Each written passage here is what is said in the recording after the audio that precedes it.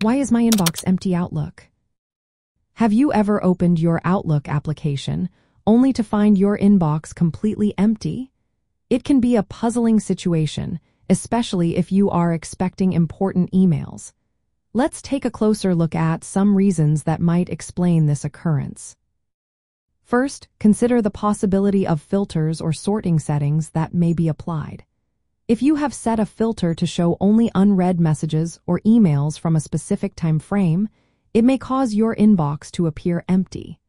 Make sure to check your filter settings and clear any that may be hiding your messages. Another factor could be the synchronization settings.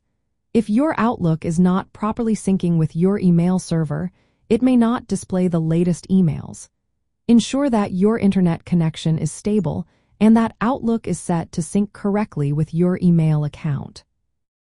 Additionally, check if you are in the correct email account. If you manage multiple email accounts within Outlook, it is easy to accidentally switch to an account that has no messages.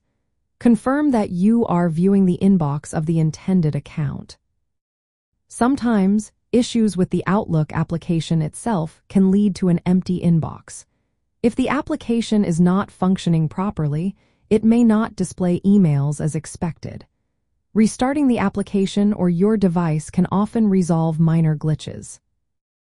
Lastly, consider the possibility of your emails being directed to other folders, such as the junk email folder or archive. Outlook may automatically filter certain messages based on its settings.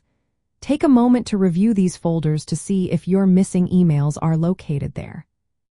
By examining these factors, you can identify the reason behind your empty inbox in Outlook and take the necessary steps to resolve the issue.